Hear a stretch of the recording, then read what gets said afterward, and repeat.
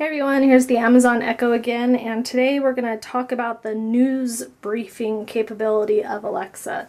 So she has a few different news agencies that she is hooked up to.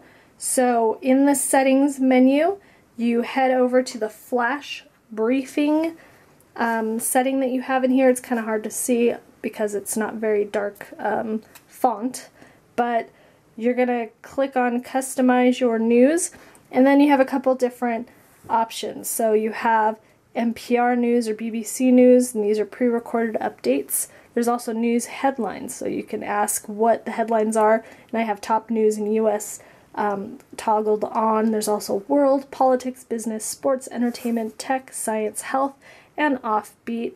I also have the weather on, so it automatically defaults to my local destination, so I can pull up what the weather will be like in my city. But once you have what you want, you have it set. So I have NPR, and then I have top news settings. I can ask what's going on. So one is, Alexa, what's my flash briefing? Here's your flash briefing.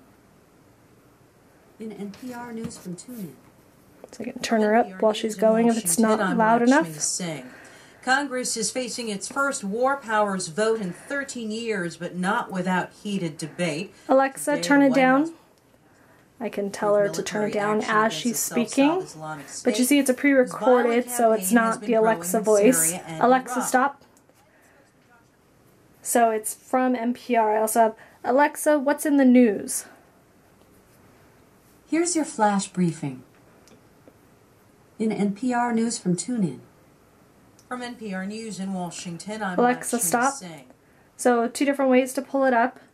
So it's going to give me in the briefing the top news and the US news from NPR. I think they might add in some more eventually, maybe some CNN, but for now we just have NPR and BBC News. So BBC, I might have to try that just to see what happens, since it's British broadcasting, so it might be a little bit different. We might not have maybe the US news on there, but it's a good way to quickly hear the headlines if maybe you're in the kitchen making breakfast or something and want to know what's going on.